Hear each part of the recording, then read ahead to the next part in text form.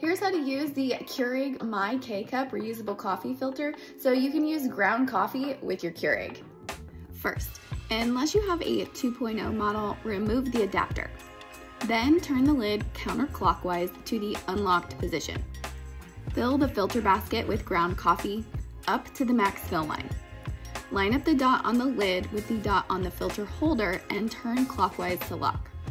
Remove the K-Cup holder from your Keurig by pushing up from below. Then insert the reusable K-Cup. Lower the handle, select your brew size, and press the K to brew your coffee.